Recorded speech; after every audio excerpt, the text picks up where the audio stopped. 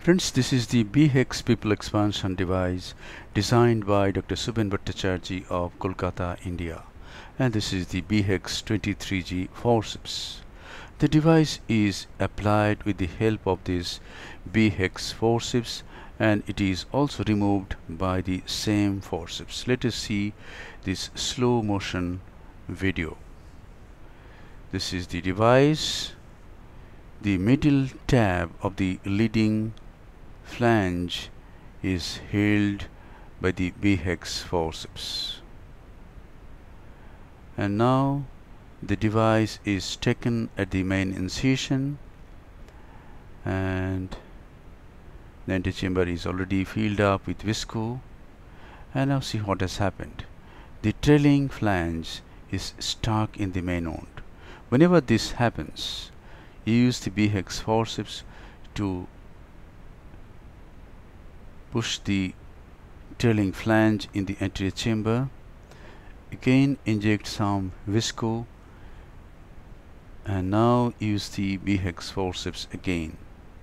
Hold the middle tab of the leading flange at 5 o'clock and tuck it under the iris. And then the middle tab of the flange at 1 o'clock is held, and this flange is also tucked under the iris.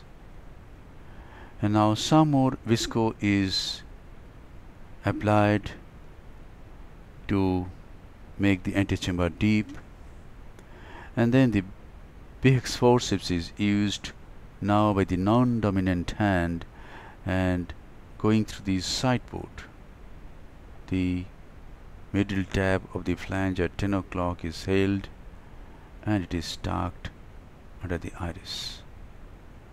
So alternate flanges at 5 o'clock, 1 o'clock and 10 o'clock has been tucked. The pupil has taken a beautiful hexagonal shape. The anticapsule is stained with trypan blue dye, and capsulorhexis is done. Whenever the antechamber becomes shallow, you can make the antechamber deep by refilling it with visco. The nucleus is managed. Cortical cleanup is then done. The antechamber as well as the capsular bag is filled up with visco. An intraocular lens is implanted in such a way that the trailing haptic goes beyond the flange, which is just in front of the main wound. Once the lens is in the bag, some more visco is injected, and this is how we remove the B-HEX. Pull it towards the center and then go over the iris to periphery.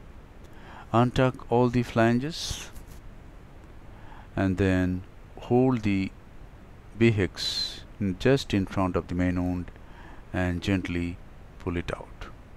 This is how we can apply and remove the B-HEX. Thank you very much for your attention. Hope this video will be useful in your surgeries.